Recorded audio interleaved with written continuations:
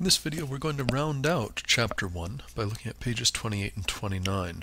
Where we left off, we hadn't yet implemented the takeTurn method, and so that's the last thing we're going to need to do to make our Beetle game play. As you recall, takeTurn returns a boolean, and as parameters, it takes in the current player, an integer, and it takes in an object of type Beetle, which we will call bug. Take a turn for the given player. Return true if the player earned a bonus turn. In Beetle, you earn a bonus turn if you successfully add a part to your Beetle. So what that means is if you were very, very lucky, you could conceivably build your entire Beetle on your first play. So I will leave it as an exercise to you to figure out exactly what the odds are of successfully building your Beetle on your first turn. The first person to drop me a note with that receives a prize, and you have to explain your solution.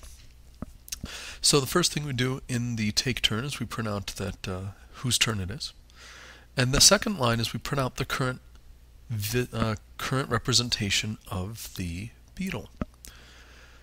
And the question is, why does system.out.println taking only the bug as a parameter, why does that work? So that's one for you to go off and do. And here's another one for you to go off and think about. Input.nextLine. Where does the nextLine method come from? Right? Input is clearly an object. Now you may remember we declared that as a static final object of this class.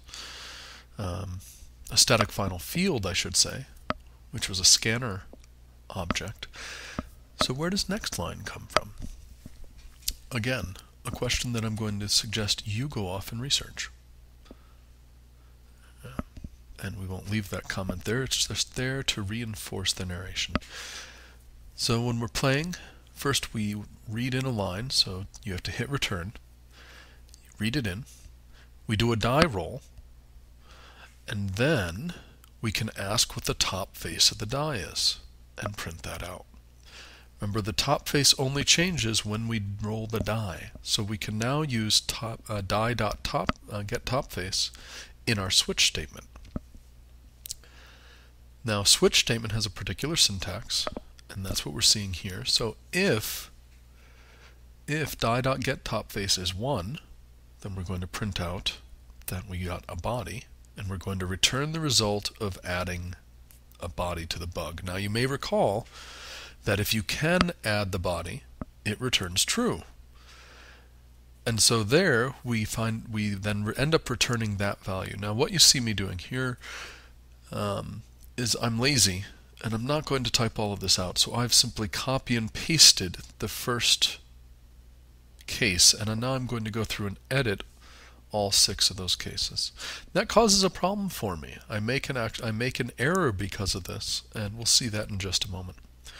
So by returning the result of adding the body part, if we can add the body part, the return value for take turn is the result of adding the body part. So I'm belaboring that a bit. Hopefully, maybe that's not clear. You and your programming partner should think about it. Now here's where I made the mistake. I had case 1, 2, 3, 4, 5, and 6. I wasn't reading the book very closely, so I made a mistake. Here I try and get my brackets to line up better. BlueJ is not being cooperative with me. And so I even go so far as to make a comment to that effect,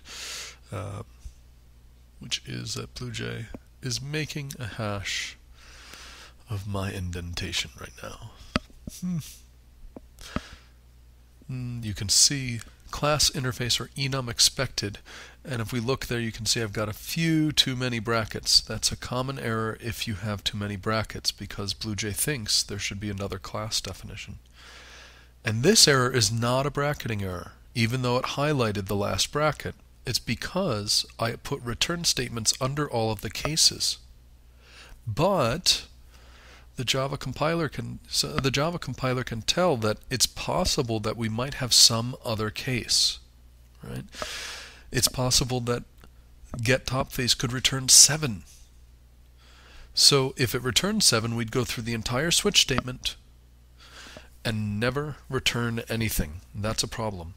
So if we look at the code that Peter wrote in his book, he actually wrote default, which is the else, if you will, of a switch statement. Now, because I have an else, the compiler is happy and sees that there's a return in every possible case. So we can actually play the Beetle game. Does everything right? Well, I hit return, I did a roll, and I got a feeler. No. Alright. Player 2 gets an I, can't start there.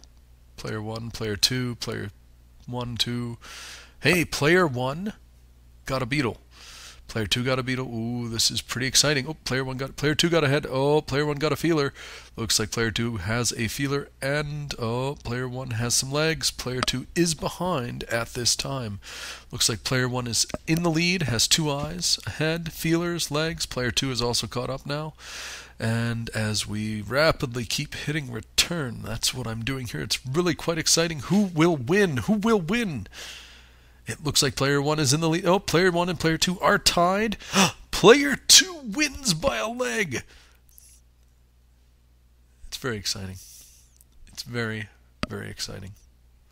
And so that's the Beetle game.